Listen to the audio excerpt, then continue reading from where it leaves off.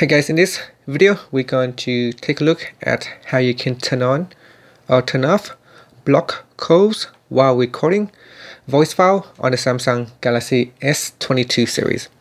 First, tap on the home button to return back to the home screen. On the home screen, swipe up to go into the app screen, and in here open up the Samsung folder. Then in here open up the voice recorder app. Next, tap on the option key at the top, and from the pop-up menu, tap on Settings. In Settings, tap on block calls while recording. So tap on the toggle button to switch it on or turn it off.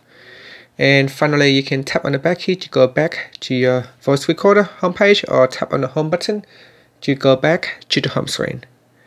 And that's it. Thank you for watching this video. Please subscribe to my channel for more videos.